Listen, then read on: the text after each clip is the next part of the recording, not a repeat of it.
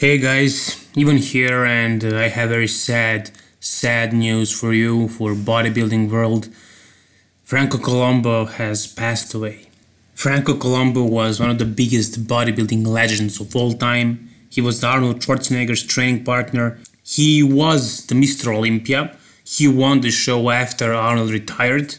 He was also known for being one of the strongest bodybuilders of all time.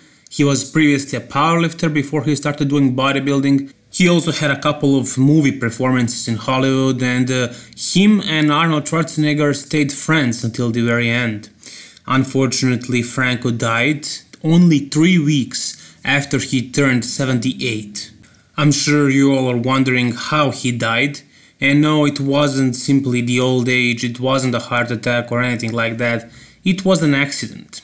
An accident at sea, as a couple of Italian newsletters are saying he drowned in the sea. So he was back in Sardinia, in his hometown, San Teodoro, and at around 2 p.m.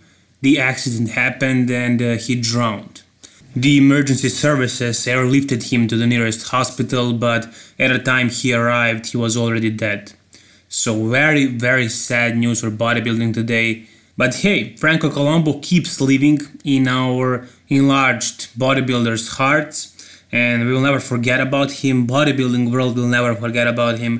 For as long as bodybuilding exists, Franco Columbu will stay alive. He's a bodybuilding legend. He's 2 times best bodybuilder in the world.